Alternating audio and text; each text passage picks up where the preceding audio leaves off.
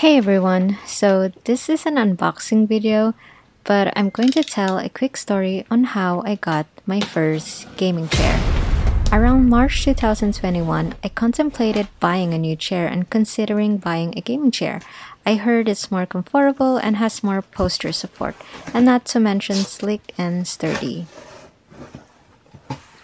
Who better knows about gaming chairs than my boyfriend Chibi? Time for the moment you've been waiting for.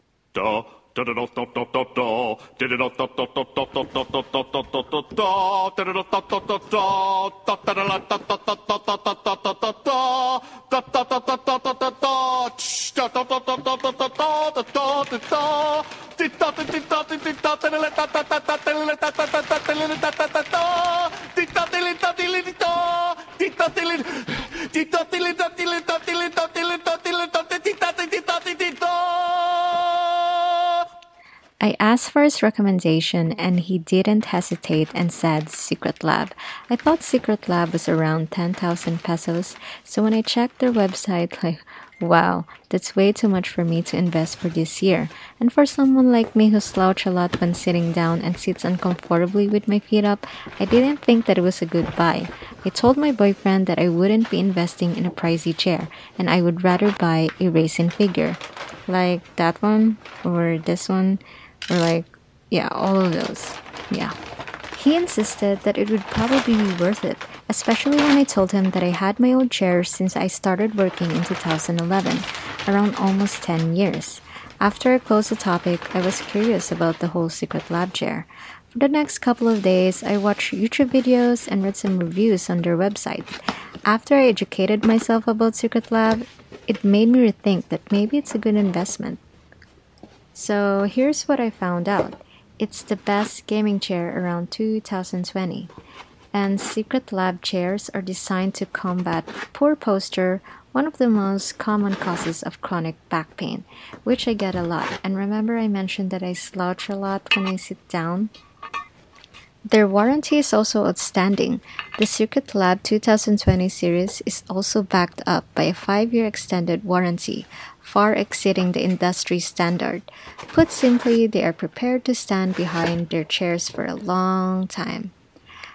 I did read some reviews regarding 2018 series of having some issues with their premium leather, and I was planning to choose that chair rather than the soft leaf. It's easier to clean and I am a clean freak, both having different properties that make them suited to other use cases. For spill resistance and ease of maintenance, leather definitely wins for me.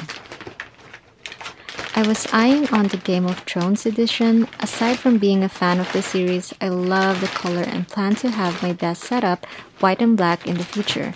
My top 2 was the Ash Omega one. I like how it's simple and the color suits me too. So every day, my boyfriend was reminding me to buy the chair already, and yes, the temptation was already close to the end, as I was already slowly considering buying it. It took me about weeks to decide, and finally, I wanted to confirm to my boyfriend, okay, do I really need it? I know that I already want it. He insisted, yes, you definitely need it. And so I told him, okay, I'll just buy it. As soon as I went to their website and scrolling down for my final decision on which chair to buy, like 3 minutes later, my boyfriend sent a photo with the receipt of the Secretlab gaming chair.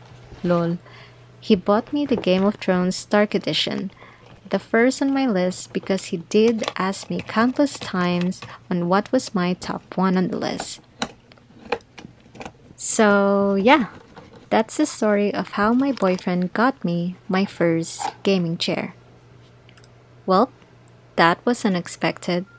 Although I knew that he had the intention to buy it, I didn't really expect that he will really go for it. So thank you Chibibi for this beautiful gift. This is more of an appreciation video because this was something that I didn't expect to receive for this year, especially that we haven't seen each other that much since the pandemic. So yeah, so that's it for my story time, and you can continue to watch the rest of the video.